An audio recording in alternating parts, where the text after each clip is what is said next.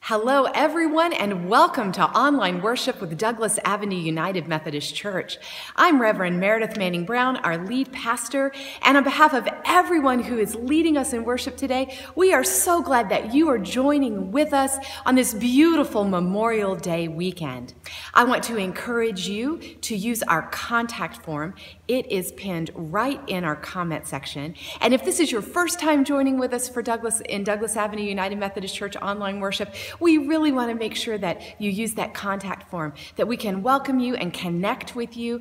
Please make sure to put your email address there. And then remember that in that contact form, there is a place there for your prayer requests that goes straight to our pastors and to our prayer team. So please use that contact form today. When we gather for online worship, we do covenant together to participate and to be a blessing. When we covenant to participate, that means that we're going to wholeheartedly join in what we're doing in worship today. So when it's time to sing, go ahead and stand up and sing. When it's time to pray, please join us in praying. We encourage you to turn off other devices and distractions, to getting close to your screen, maybe light a candle if that will help you to focus in on worship and just really participate in what we're doing together. And then we covenant together to be a blessing. And that means, that in all the ways that we are gathered, in the way that we use our comment section, in the way that we are gathered with people in person, wherever we are, with everyone who's online and with our community, that all of it is a huge blessing to everyone that's participating. That's our covenant to participation and blessing. And now, as we continue in worship, I invite you to center yourself with this special time of music. Welcome to worship.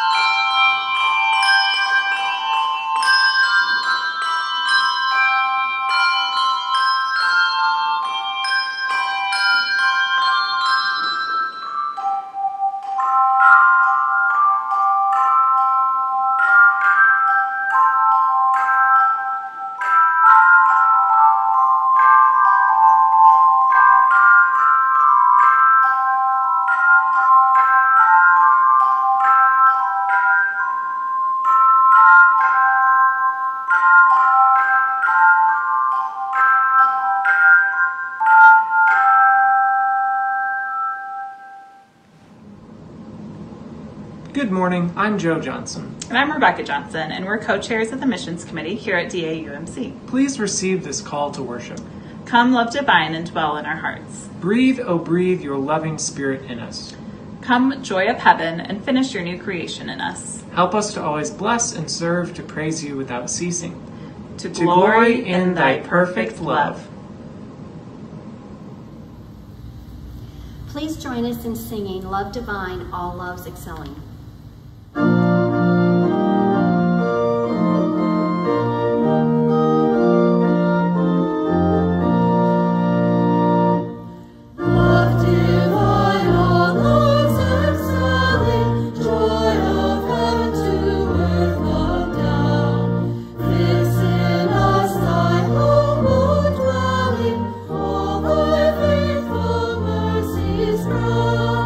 Jesus, thou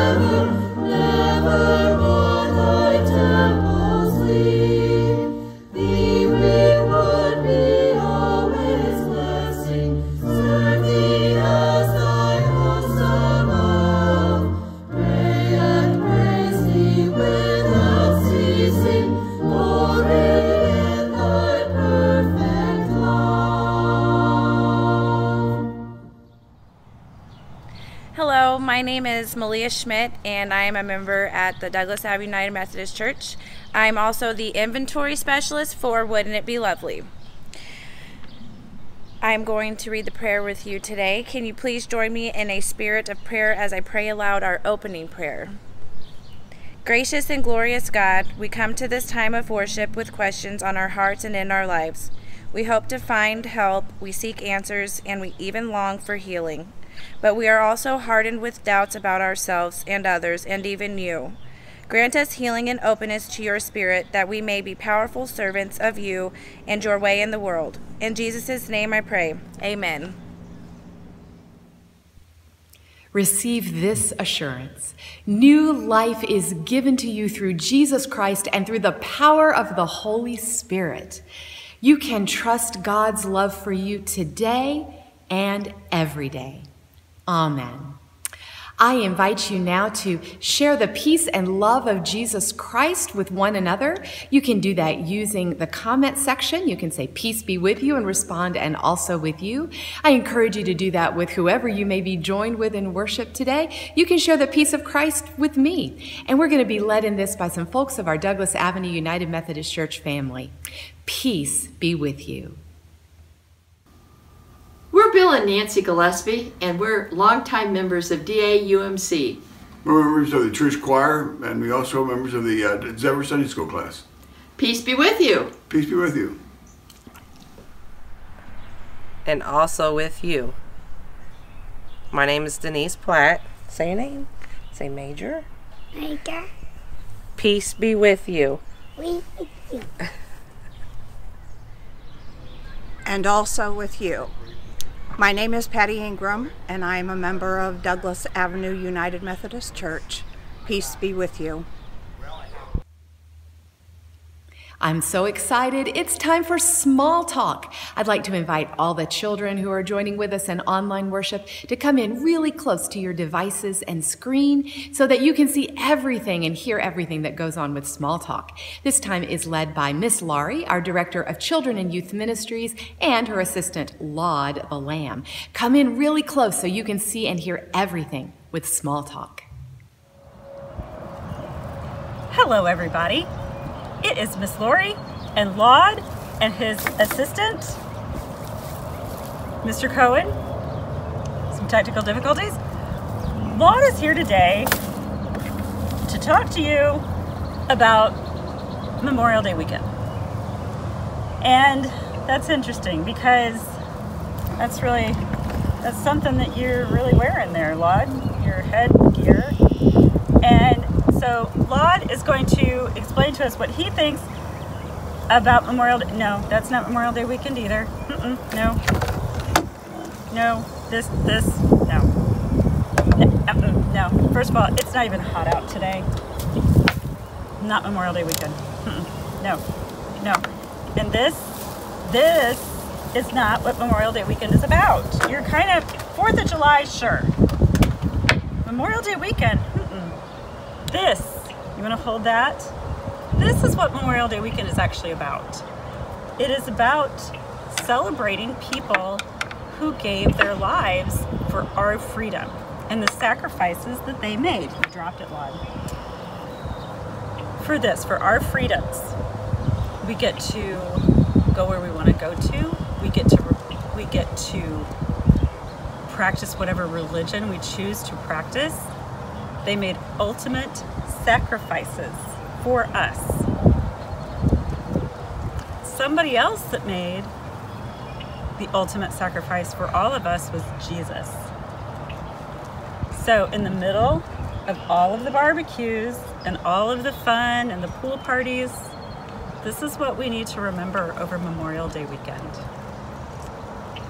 Those who've given their life for all of us. Have an enjoyable Memorial Day weekend, everybody. Bye-bye. Hello, my name is Scott Smith, and I am a member of Douglas Avenue United Methodist Church and a member of the Chancel Choir. Today's reading from the Bible is John chapter 3, verses 1 through 17. Let us open our hearts and minds to hear what God is saying to us through this reading. Now there was a Pharisee named Nicodemus, a leader of the Jews.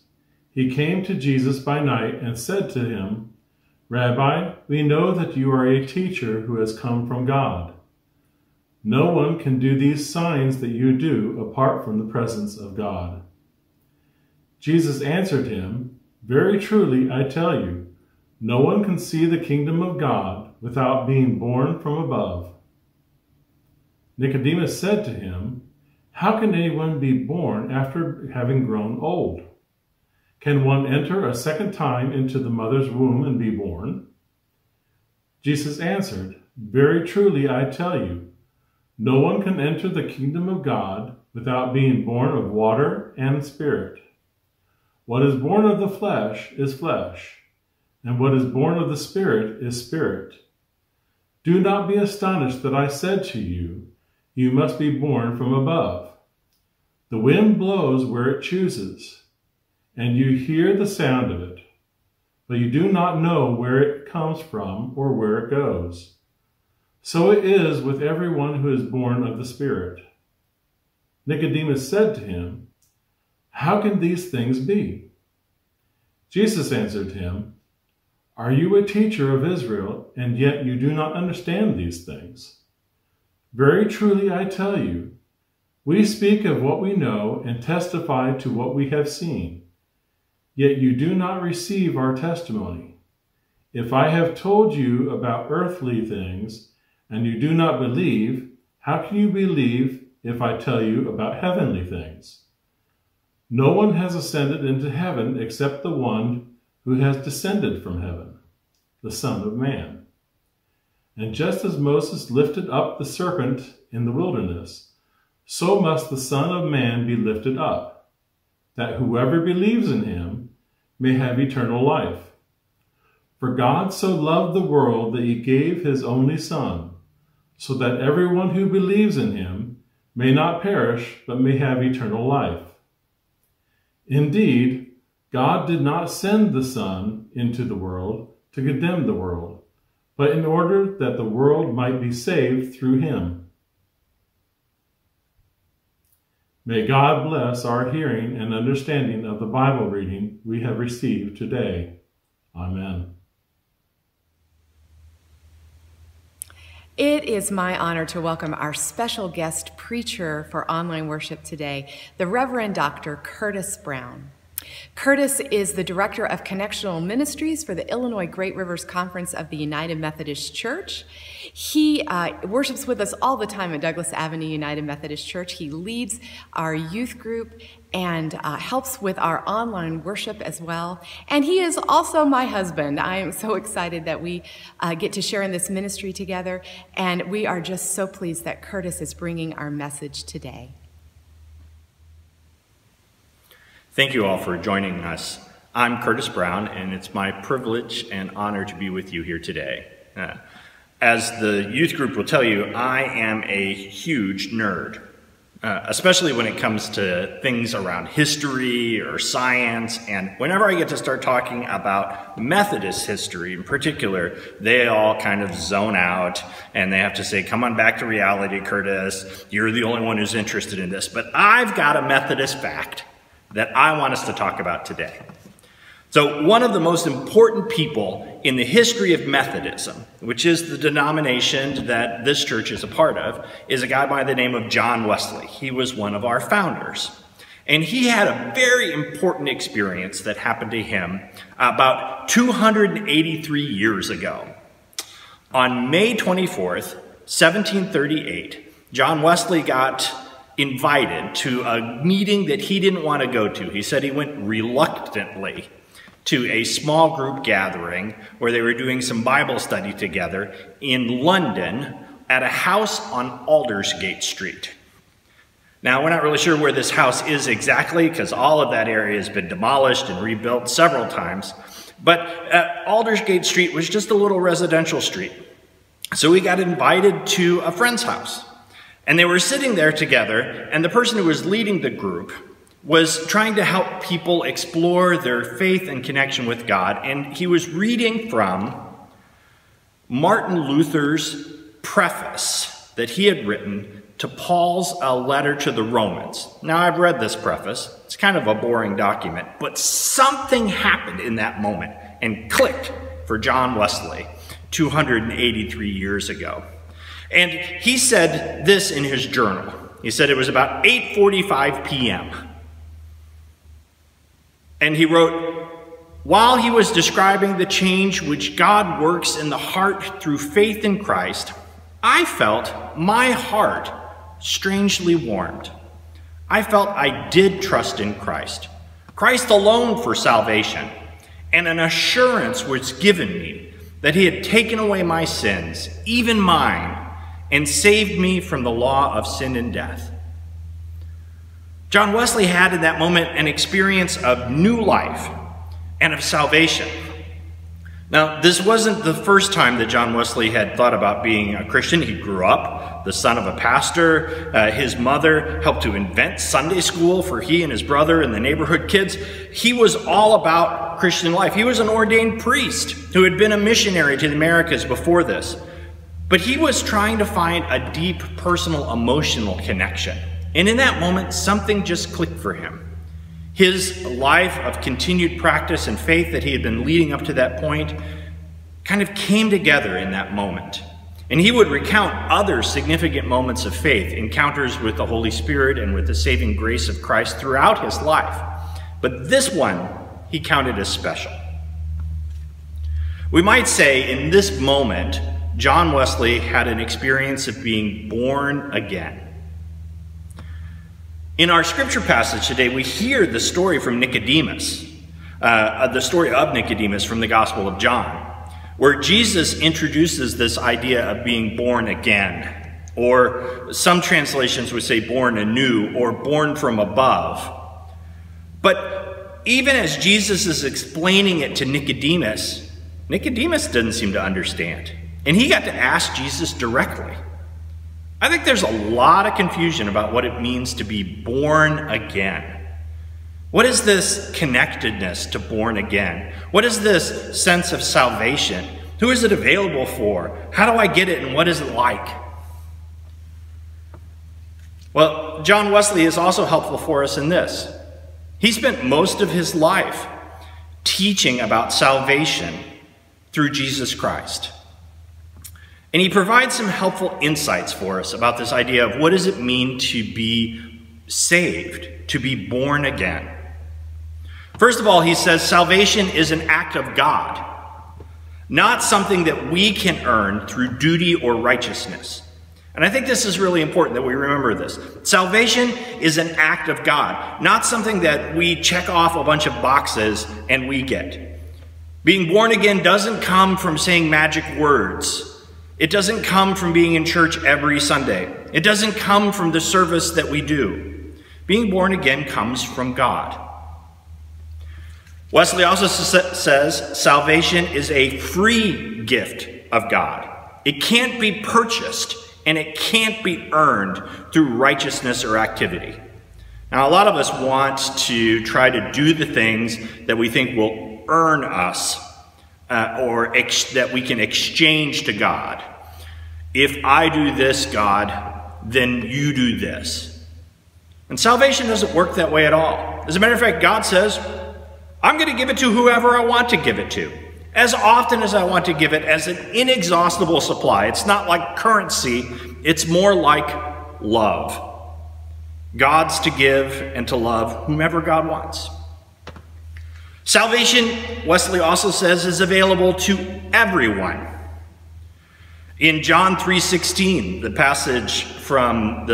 verse from this passage that most of us know fairly well, if you've been around church for a while, the phrase is not God so loved some people, or God so loved the church that he sent his only begotten Son, or God so loved the righteous. It is God so loved the world. Salvation is available to all people. Wesley also says salvation is an ongoing experience. It's not a one and done thing. It's not something you experience once, walk away from. It's not something that you say, at this point, I was saved and I'm all done. I don't have to ever think about God again. Instead, salvation is something that grows within us, something that we walk through in our lives and we encounter God again and again and again. In a lot of ways, for Wesley, becoming born again was something that happened each and every moment of the Christian life, as we were born anew and took the next step for us in our faith. Salvation involves that ongoing and deepening discipleship. John Wesley gave some guidance for folks too. He said, not everyone's going to experience this sense or feeling or presence of God's rebirth and renewal right away. Instead, some people may have to practice it for a while before they experience it. And initially, people thought this was funny, that the folks who were part of John Wesley's group had these practices that they engaged in on a regular basis, so much so that they made fun of them and called them, oh, those are those Methodists, the people who think that there's a method to get to salvation. Wesley thought, hey, this is awesome. You know, that is exactly true. We don't want it to be this mystical, mysterious, out there thing. We want it to be a practice that anyone can have access to. So yeah, follow the method. It won't earn you salvation, but it sets up the practices in your life that help you to experience it. Wesley also said that being born again was one part of how we experience a sense of salvation in Jesus Christ. It wasn't the whole story, but it was part of a collection of things that came all together as we were connecting with God. And he said it fit alongside these four other ideas. There was a sense of adoption by God, that we became part of God's family, that we were no longer just individuals in the world, but became members together, brothers and sisters, children and parents to one another, a connectedness with God and with the other believers. He said that it was also connected to a sense of an assurance of salvation. And for Wesley, that was really this sense of assurance of forgiveness of sins. That for all of the people who are haunted by shame and regret, for things that they may have done or not done in their lives, Wesley said these things don't matter to God anymore. In this experience and connection with God, you can let go of the burden of shame and step forward, being reborn, entering into a new life, freed.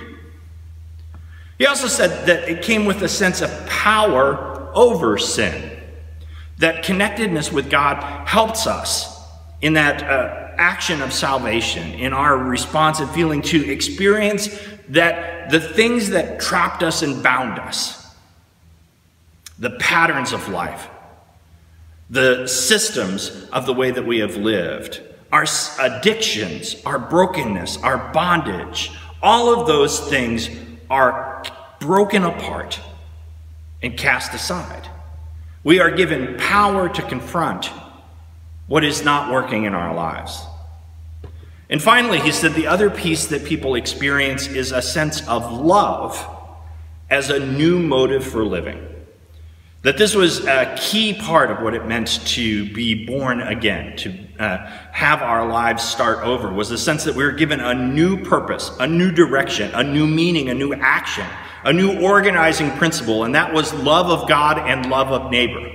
We no longer live for ourselves or for our own purposes, but we live in order to bless the world. Being born again is not simply a Christian code for agreeing to a series of ideas about God or Jesus.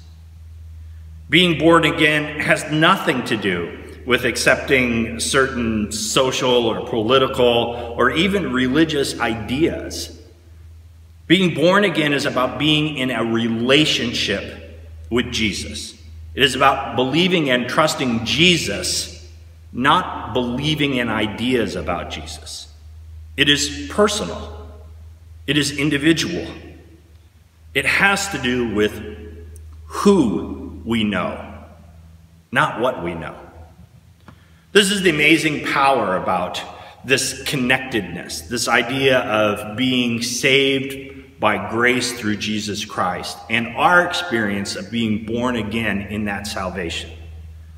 That it is a connectedness to God directly. Out when we were living on the East Coast, in order to get things done, you often had not to know about something, you had to know somebody. So it was common to say if you wanted your snow removed, if you wanted to get something done down at town hall, it didn't matter what you knew, it mattered who you knew. And it was important that you knew a guy, as they would say it on the East Coast, because that's how things got done. God has said, you are so important to me that every one of you knows a guy. Every one of you can know Jesus Christ. We are all welcomed into that journey. Now, I know for some folks, this sense of being born again is a difficult idea. For others of you, it may just be commonplace. But I want to invite everyone today into that sense of God's salvation.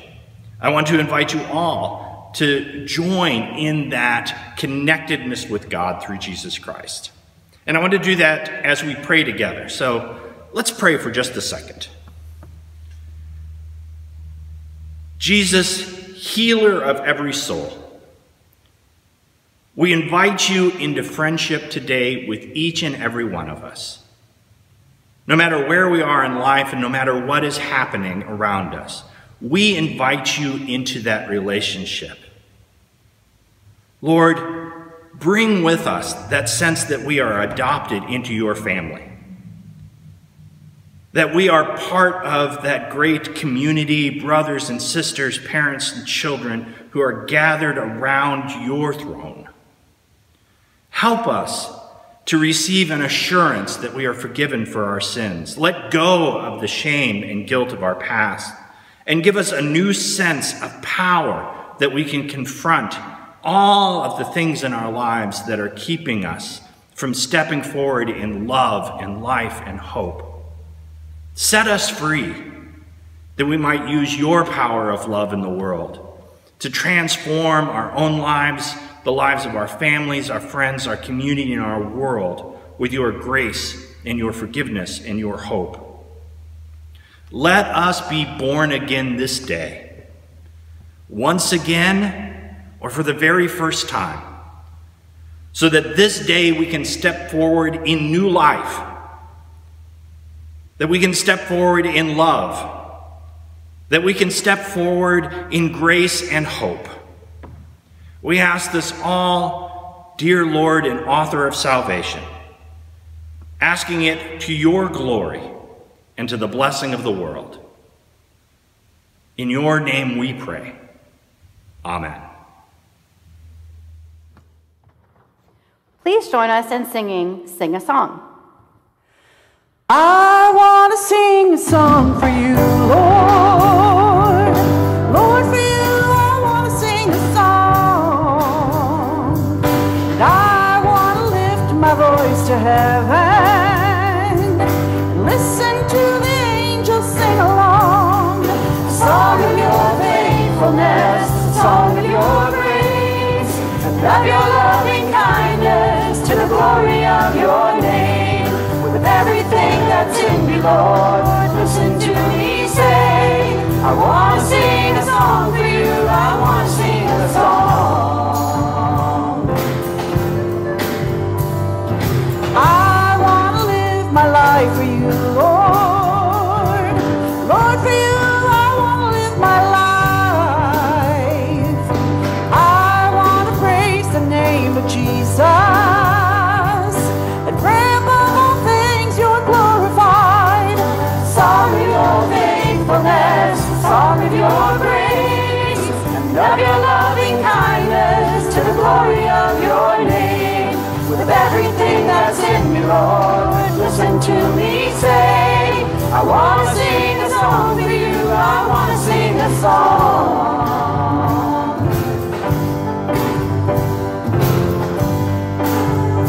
And I sing about your mercy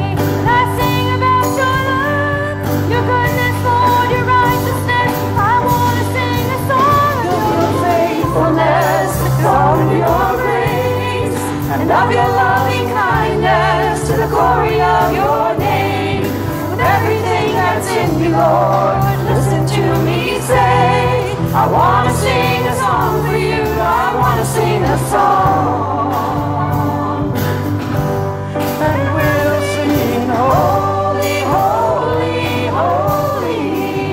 We'll sing holy, holy, holy.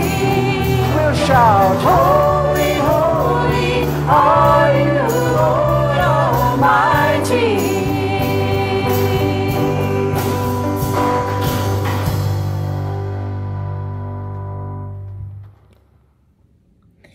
Hello everybody, my name is DAUMC, and I would ask that you please prepare your minds, prepare your hearts to pray with me together. And then we will close with the Lord's Prayer. Shall we pray?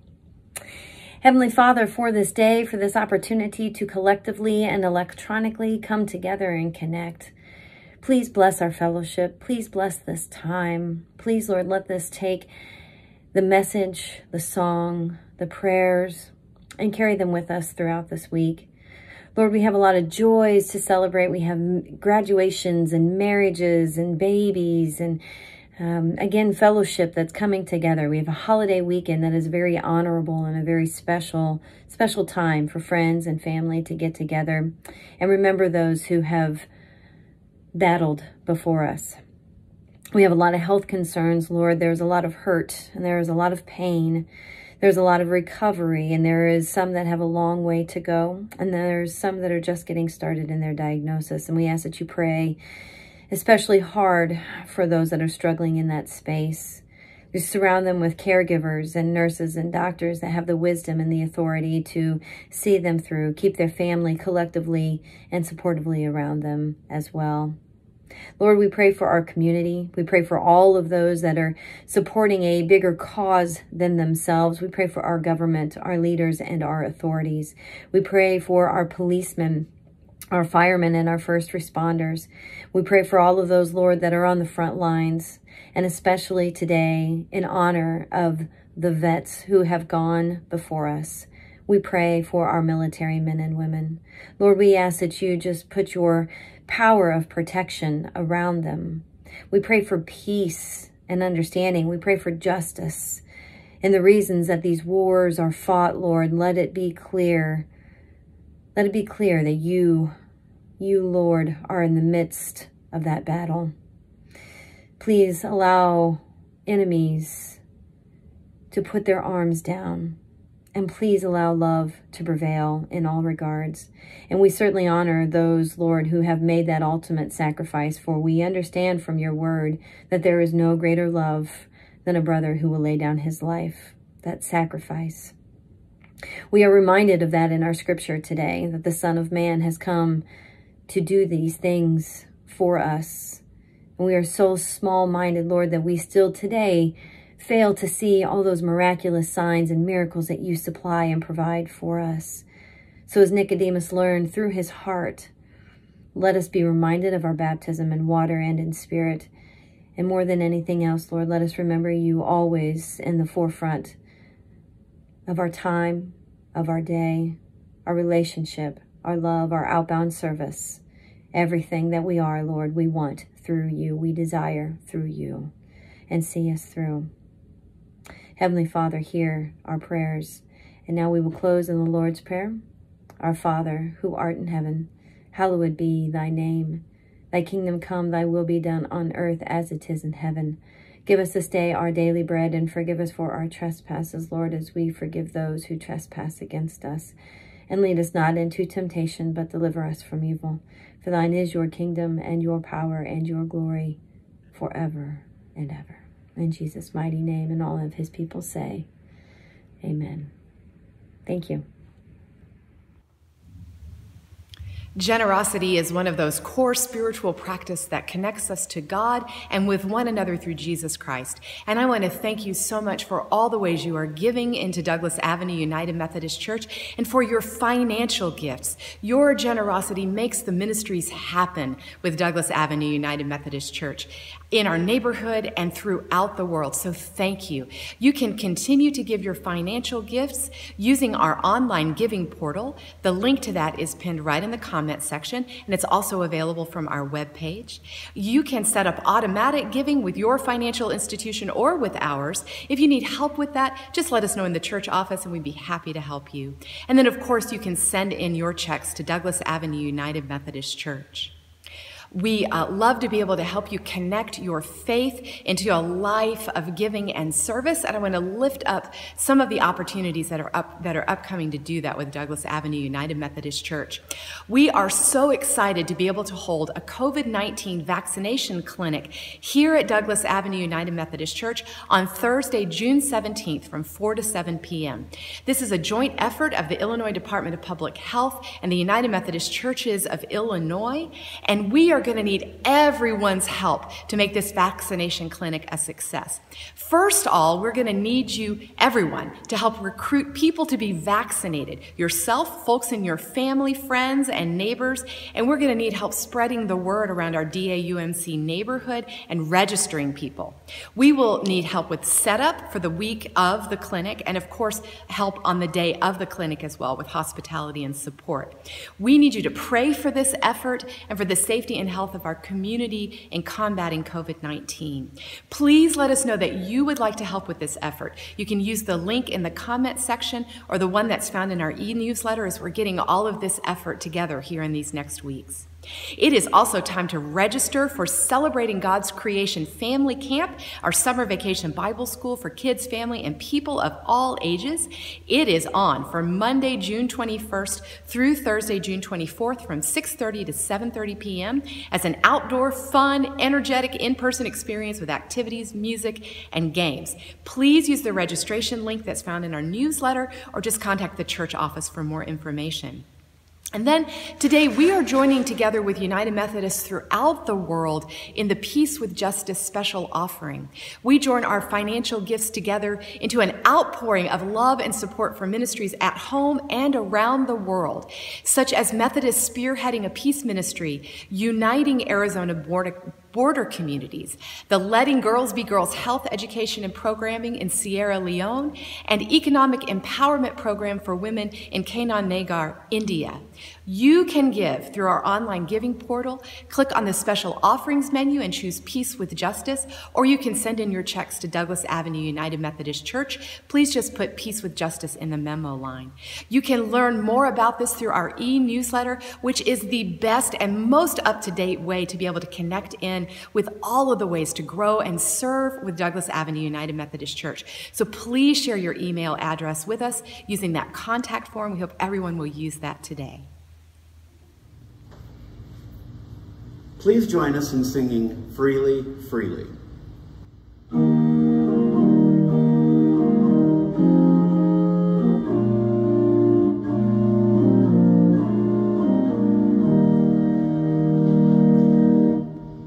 Forgave my sin in Jesus' name. I've been born again in Jesus' name, and in Jesus' name I come to you to share His love as He told me to.